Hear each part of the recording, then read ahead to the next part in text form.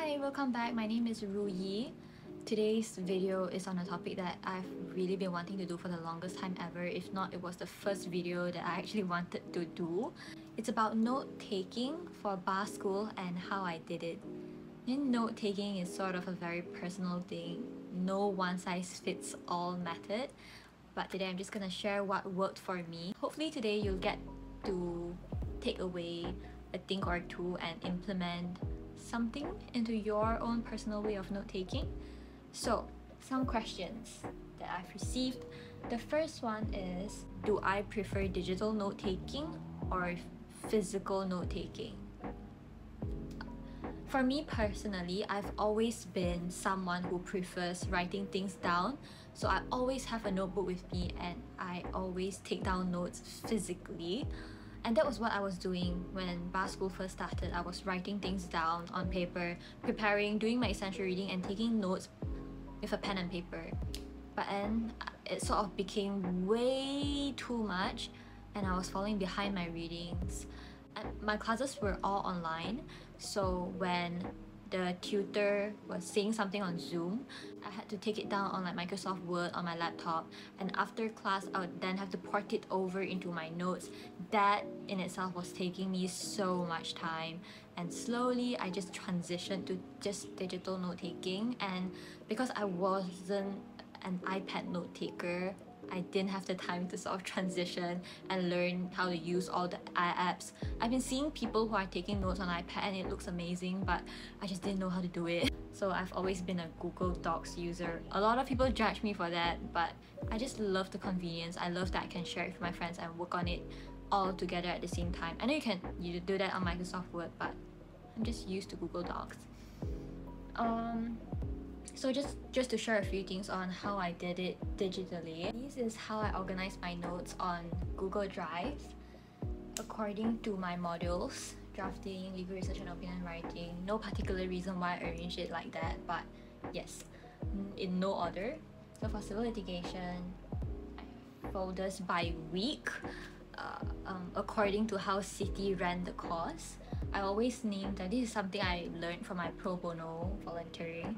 Always name it with the year, the month and the day, and then the title of the folder, because it just helps you organize things in chronological order.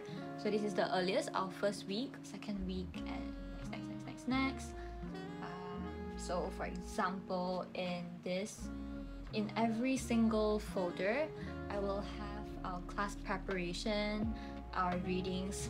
So I'm not sure if this is the best way to do it, but before classes when I'm doing the pre-reading, I didn't do it on the physical WhiteBook itself.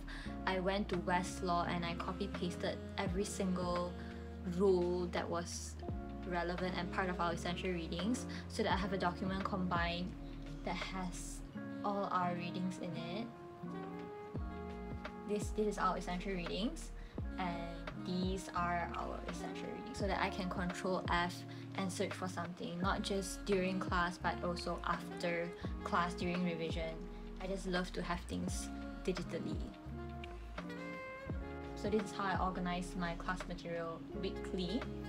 And I also have notes, which is because after all the weeks that you've gone through, sort of during the revision period, you want to consolidate everything. So this is where I consolidate my notes: week 1 to week 8, week 9 to 11, week 12 to 15, and they look something like this in the end.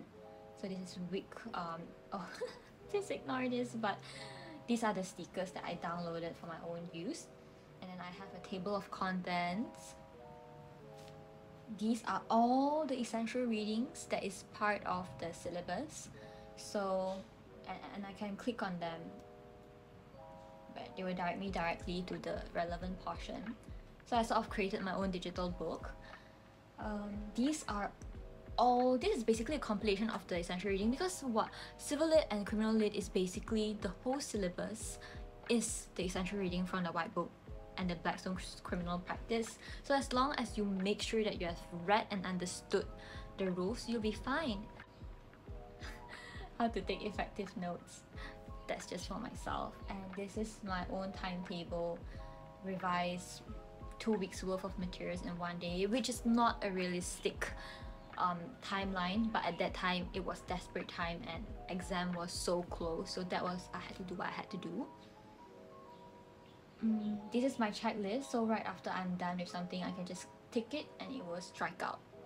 So time limits, this is the essential reading. Blue is a summary of the time limit.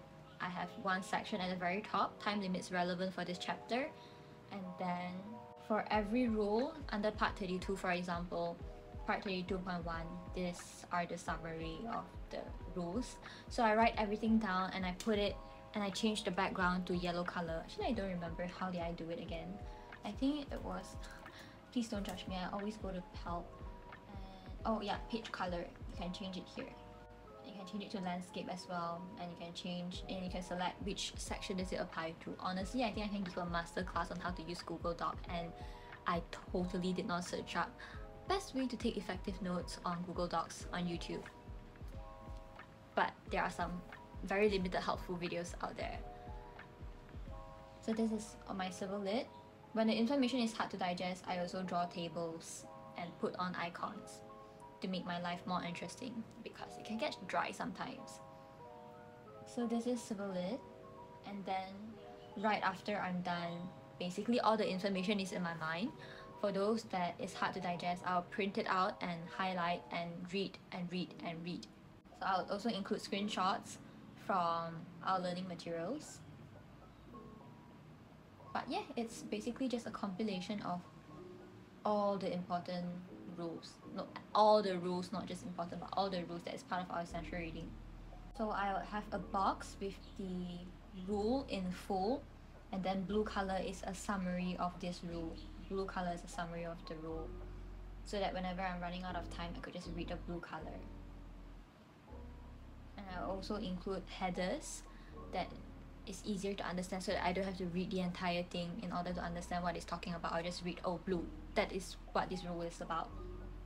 And so on top of that, for civil lit, because I'm a physical person, I print out the notes, and then I also note it down on paper so that it's easier for me to remember.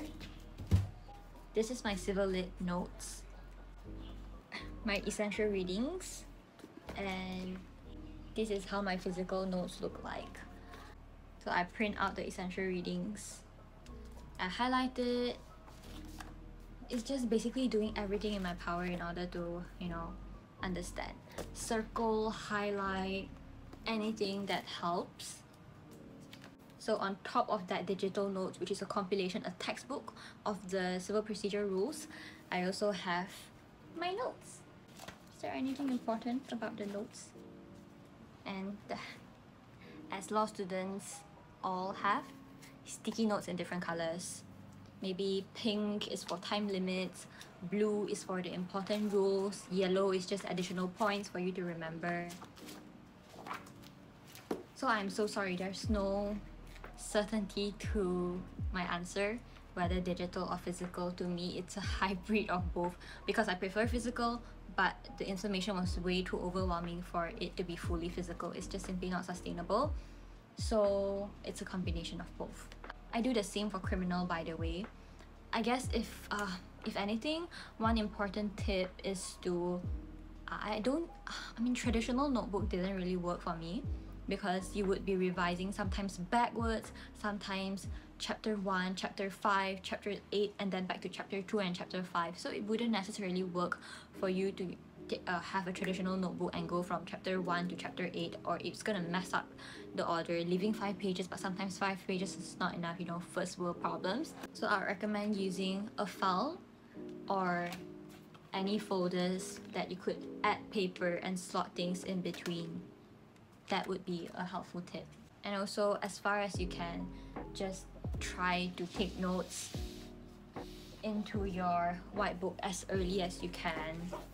And I've shared some tips previously on how I take notes and how I make use of my whitebook. I'm gonna link it, or I'll just put in the card. I'm not sure if I know how to do it, or I'll link it down in the description box below. Please do check that out. I think the video is very, very useful. Just skip to wherever part that is relevant for you. but just very briefly, at the very start of each part in the civil procedure rule, so for example here, you would know which part is part of your syllabus, and I'll just highlight them in yellow, which rule is part of the syllabus. So for your open book paper at least, if I know, oh, this question is definitely under part 6, so I'll just flip to the table of content and I'll see which rule is part of our syllabus, and I'll just dive right into the rule and read them, and not necessarily be so lost and think, oh my god, there are like 52 different rules under part 6, which one should I look at? And as if that's not enough, I also have a sticky note that writes down all the rules that is part of our essential reading and is part of our syllabus, and also the commentary paragraphs that is part of our syllabus, because it's super important for paper 2. My sites are all the parts that is part of the syllabus, and the top is all the time limits, the bottom is all the case law that is relevant for civil lit. Yeah, so that's for civil, and I do the same for criminal litigation. I'm gonna pause it for here and I'll share how I take notes for the advocacy classes. Oh, let's just, before we wrap up for civil and criminal, for ethics, it's the same. For ethics, it's just basically also all the relevant rules that is part of our syllabus, and then I would add on notes from our learning materials that is important, and also notes or the mistakes that I've made from the past papers that I've done. Yeah. Ethics was sort of fully digital, and once I'm done with all my notes with ethics, I just printed them out and I started just highlighting, circling, underlining the papers, so that I'm a visual learner, and that's how I learn better. So that's ethics, crim, and civil. Hopefully you found something helpful in this and will be able to incorporate a think or two into your own note-taking method. If you guys are interested, I would be more than happy to share how I took notes for the advocacy classes, because I personally was quite lost and I didn't know what's the best way to take notes of all the pointers that the tutors pointed out in our classes, and how do we incorporate it in our next advocacy sessions. So if you're interested, just drop a comment down below, I guess, and I'll see you in my next video. Bye!